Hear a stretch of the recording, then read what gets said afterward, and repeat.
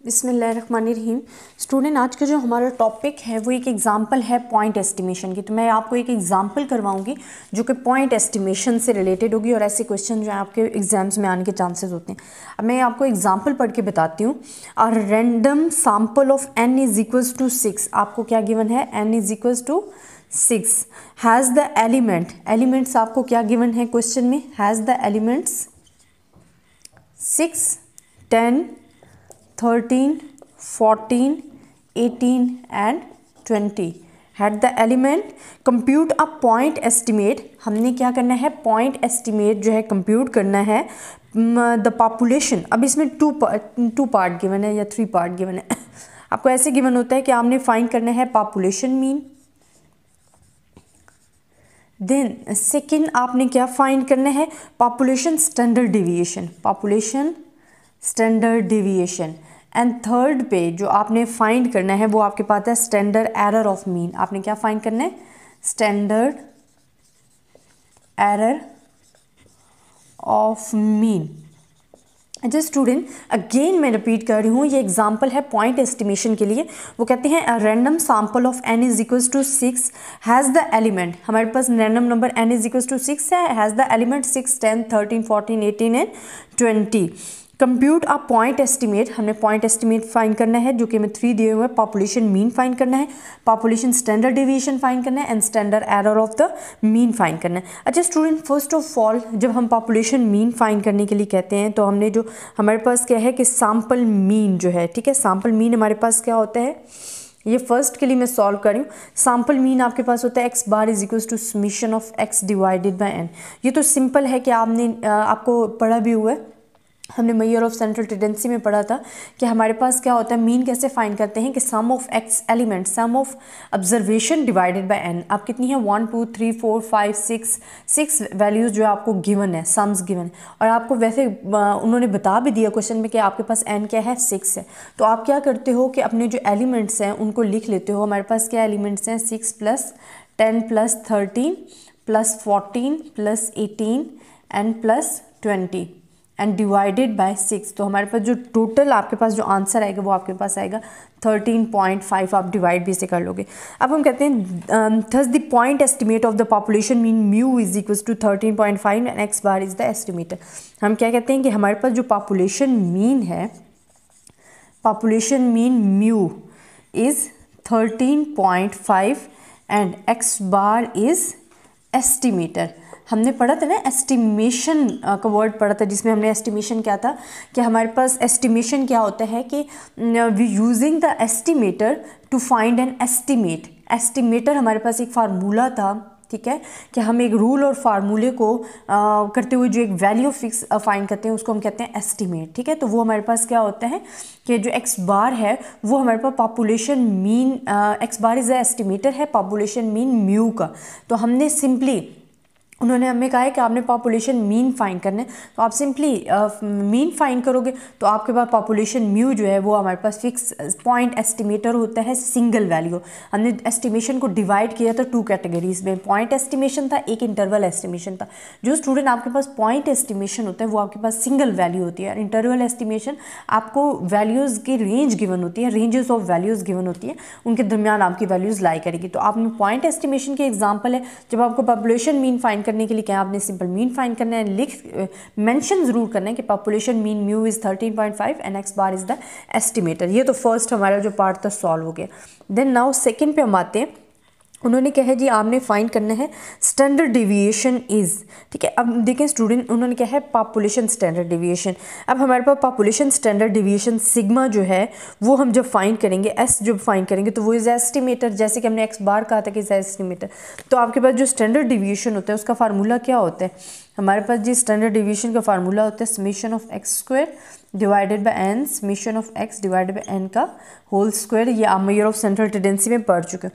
अब हमने क्या करना है कि जितने ये जो आपके x की वैल्यूज़ हैं, जो आपके एलिमेंट्स हैं, उनका स्क्वायर लेना है डिवाइडेड बाय n करना है। इसी तरह समीशन ऑफ x, मैं लेंथ ही नहीं कर रही, आपने कैलकुलेटर यूज़ करनी है, मैं आपको सिर्फ और सिर्फ इसका आंसर लिख के बताती हूँ।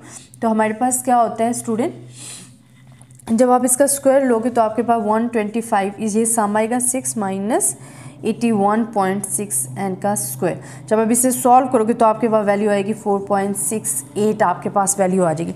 अब हमने मेंशन करना है कि आप पॉइंट एस्टिमेट फाइंड करने के लिए कह रहे हो ना, thus the point estimate of the population standard deviation, population standard deviation sigma for the population standard deviation is, हमारे पास क्या है 4.68, जो कि आपके पास ये वैल्यूज़ आई है। एंड हमने एस जो फाइंड किया है, S is the estimator of standard ये जो पॉपुलेशन स्टैंडर्ड डेविएशन का एस्टिमेटर है, एस्टिमेटर फॉर दिस है। ये हमारे पास सेकंड भी सॉल्व हो गया।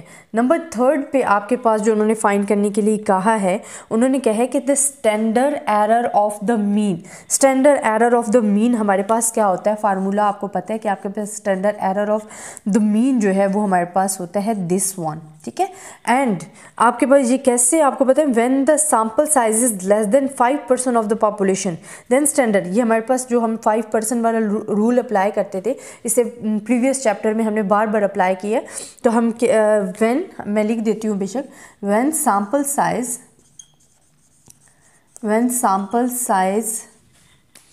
Is less than 5%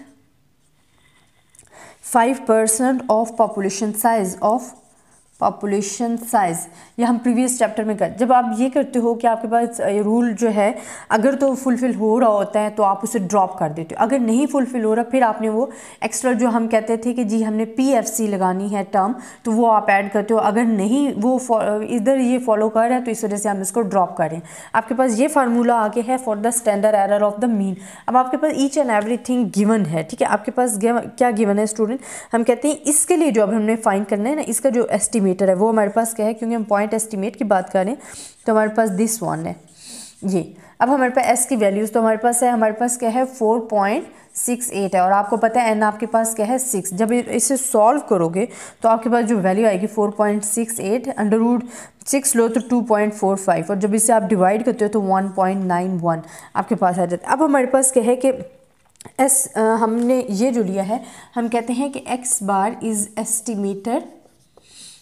estimator of sigma x bar, then we have the value. तो ये हमारे पास पॉइंट एस्टिमेट जो है standard error of the mean का जो है वो फाइंड हो जाता है। स्टूडेंट ये एक नज़र आप देख लें, फिर मैं आपको एक बारी और रिपीट कर देती हूँ कि जो हमने एग्जांपल की है बेसिकली वो हमारे पास है कि इसमें स्टूडेंट हमसे पूछा गया था कि पॉइंट एस्टिमेशन के बारे में। जब भी पॉइंट एस्टिमेशन की बात हो रही होती है तो आपने इधर एस्टिमेटर यूज़ करोगे, ठीक है। हमारे पास जो एस्टिमेशन का वर्ड है जो मैं डिस्क्राइब कर चुकी हूँ वो हमारे पास डिवाइड हो जाता था पॉइंट एस्टिमेशन में और इंटरवल एस्टिमेशन।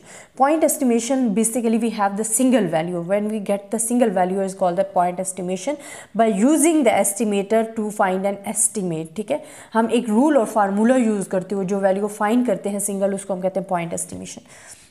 हमें क्वेश्चन में एन भी गिवन था, एलिमेंट्स भी गिवन थे। उन्होंने कहा जी आपने पॉपुलेशन मीन फाइंड करना है, पॉपुलेशन स्टैंडर्ड डेविएशन फाइंड करना है, standard error of the mean find करना है फॉर द पॉइंट एस्टिमेशन के लिए।